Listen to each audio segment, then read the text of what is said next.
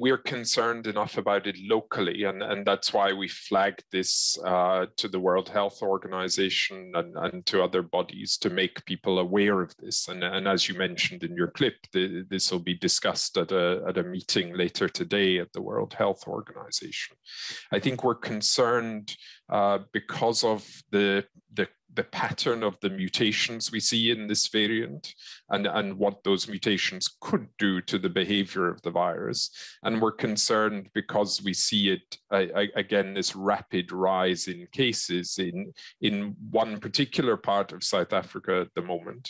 But we are also seeing in neighboring countries who've detected this variant in Botswana. One of the concerns is that a variant will evade vaccines. What does this variant look like at this stage? Do you think it does pose a threat to even vaccinated populations? I think what we've seen so far in this pandemic is that these vaccines hold up very well in protecting against severe disease and hospitalization and death with the different variants that have emerged so far. And they remain the critical tool for that.